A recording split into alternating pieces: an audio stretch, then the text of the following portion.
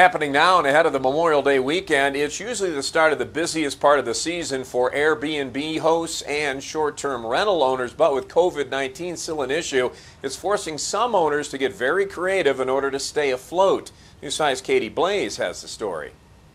With big changes to graduation ceremonies and people not really traveling right now, things are looking a lot different for short-term rentals. I think I was adequately scared in February. That's how Airbnb host Elliot Orsillo felt when news of the coronavirus first started to spread. We kind of saw the writing on the wall. And he says a big wave of cancellations came through. We're running at probably, I'd say 2/3, both on a booking rate and on an occupancy rate. For short-term rental owner Ryan Spradlin, I would guess somewhere in the range of $10,000 to $15,000 worth of cancellations. But he says since those initial cancellations, things have started to pick up again. Everything got wiped out and then everything slowly came back.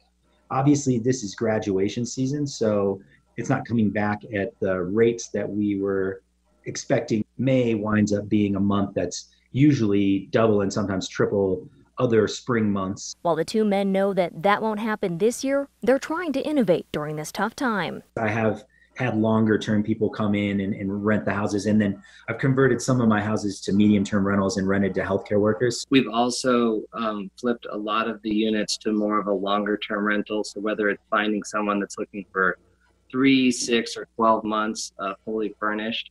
So that's helped kind of create some stability there. Another thing that's helping? People are, I think they're kind of getting sick of quarantining at home. So neighboring states, we're getting traffic from them. And if you're a host or owner that's struggling right now, Spradlin suggests checking out the Colorado Springs Short-Term Rental Alliance group on Facebook for advice and support. Always watching out for you, Colorado Springs. Katie Blaze, News 5.